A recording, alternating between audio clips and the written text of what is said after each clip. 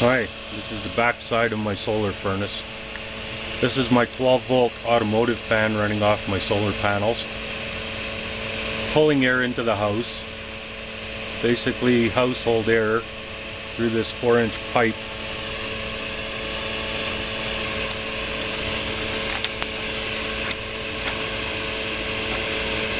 So it's cold air going in, getting warmed up through the solar furnace and back into the house. That fan cost $20 Canadian at the junkyard.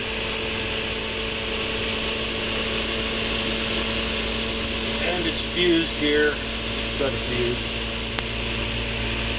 Right now it's just kind of sitting against the window. There's one screw in it and I don't have enough insulation to make it airtight, so not finished, but it's a quick peek of what's gonna be here.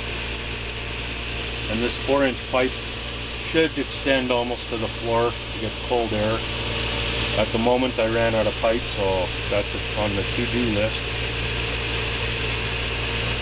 And it's the speed is self-regulating with the sun. If it's sunny out, it's going to be going, and if it's cloudy out, it's not going to be going. So seems to work. I like it.